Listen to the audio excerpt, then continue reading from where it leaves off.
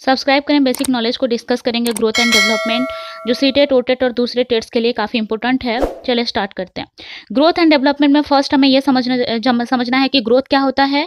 Growth की बात करें तो growth is defined as a gradual development, मतलब ग्रोथ जो होता है ये डेवलपमेंट का ही एक पार्ट होता है जो ग्रेजुअली मैच्योरिटी लाता है और क्वांटिटेटिव चेंज लाता है साइज में, वेट में, हाइट में।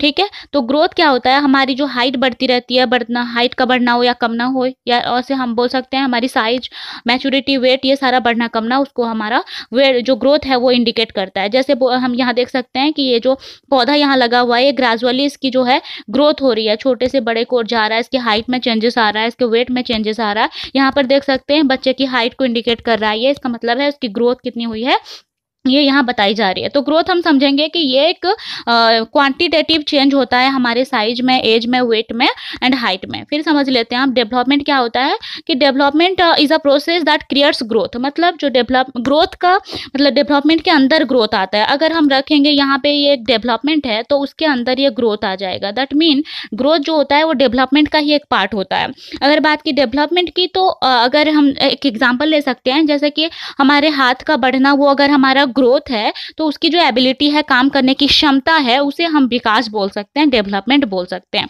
तो डेवलपमेंट क्या होता है, development is a process that creates growth. Development वो प्रोसेस होता है जो कि ग्रोथ को क्रिएट करे और change in addition of physical, economic, environmental, social और डेमोग्राफिक कंपोनेंट्स। मतलब इसमें डेवलपमेंट कहने से सिर्फ हमारा फिजिकल ग्रोथ हो गया देन वो नहीं है, बल्कि कोई एक बच्चा हो या फिर कोई लिविंग थिंग हो, उसका लिविंग बींग्स हो, उसके लिए उसका ऑल राउंड डेवलपमेंट, उसको हम कहते हैं डेवलपमेंट। जैसे कि उसका साइज में चेंज होना हो, या फिर उसका सोशलाइजेशन हो, या फिर वो बच्चा कितना मैच्योर है, वो उसका कितना मॉरल डेवलपमेंट हुआ है, वो बच्चा कितना इमोशनली डेवलप्ड है।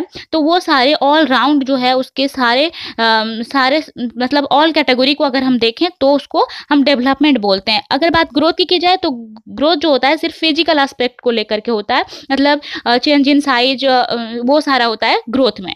तो अगर बात डेवलपमेंट करें तो इसमें भी चेंज इन साइज होगा, क्योंकि ये बोथ क्वालिटेटिव एंड क्वांटिटेटिव होता है। क्वालिटेटिव तो होता ही है, उसके साथ प्लस क्वांटिटेटिव भी ये होता है। मतलब ग्रोथ जो डेवलपमेंट जो है वो क्वालिटेटिव भी है और क्वांटिटेटिव भी है। बात ग्रोथ की जाए तो ग्रोथ सिर्फ क्वांटिटेटिव है, जिसको सिर्फ मेजर किया जाता है, लेकिन डेवलपमेंट जो होता है वो मेजरमेंट का हमारा रिजल्ट के साथ साथ उसके हर एस्पेक्ट को देखता है, जैसे सोशल हो, मॉरल हो, इमोशनल हो, एज यूजुअल फिजिकल भी। आप देखें यहाँ पे बटरफ्लाई के डेवलपमेंट को बताया गया है कि किस तरह एक कैटरपिलर बटरफ्लाई में डेवलप हो रहा है। तो बटरफ्लाई होने के लिए इसको एक ग्रेजुअल एक सीक्वेंस में जाना पड़ेगा और हर सीक्वेंस में ये अपना अपना काम परफॉर्म करके इसका डेवलपमेंट पूरा इस तरह होता है, ये पूरा बटरफ्लाई को तक पहुँचता है। देन देखेंगे next, what is difference between growth and development. Growth तो ये क्वान्टिटेटिव होता है, ये एक मेजरमेंट को बताता है, हाइट और वेट को मेजर करना। और डेवलपमेंट जो होता है बोथ क्वालिटेटिव एंड क्वांटिटेटिव होता है, इसमें ऑल एस्पेक्ट होते हैं, जैसे बिहेवियर हो, एफिशिएंसी हो, कैपेबिलिटी हो,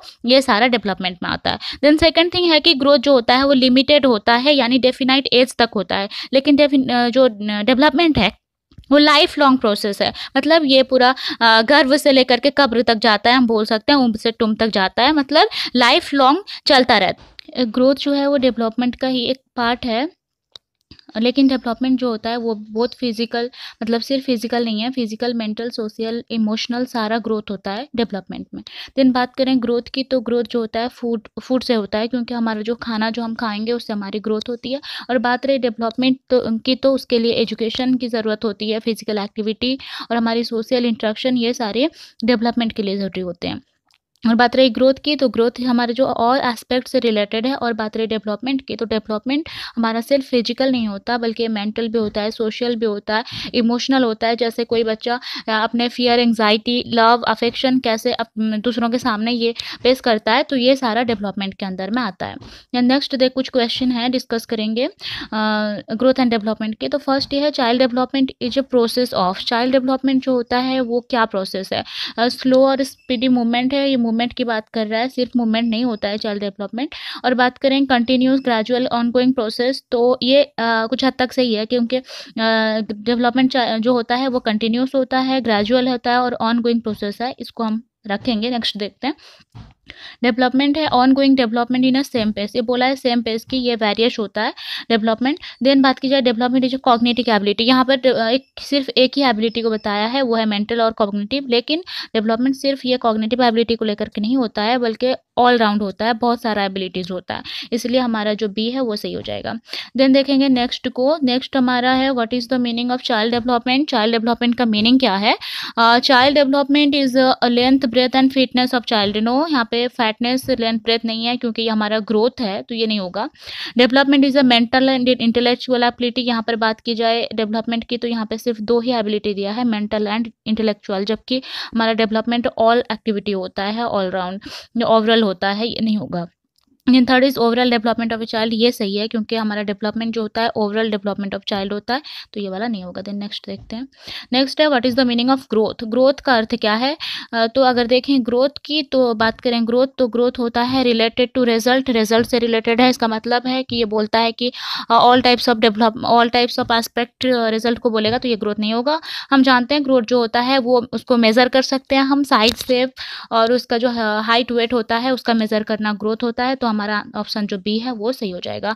ठीक है, तो ये कुछ थे क्वेश्चंस ग्रोथ एंड डेवलपमेंट से रिलेटेड। और डेवलपमेंट जो होता है उसके बहुत सारे स्टेजेस होते हैं, और बहुत सारे साइकोलॉजिस्ट जैसे पियाजे हो या फिर कोलबर्ग हो, उनके बहुत सारे थ्योरीज हैं डेवलपमेंट्स के ऊपर में। नेक्स्ट वीडियो में हम उसे करेंगे। और आपको ये वीडियो अच्छा लगता है, हेल्पफुल लगता है और इसके क्वेश्चंस अच्छे लगते हैं, तो आप इसको लाइक करें, सब्सक्राइब करें और अपने दोस्तों तक ज़्यादा से ज़्यादा शेयर करें। Thank you.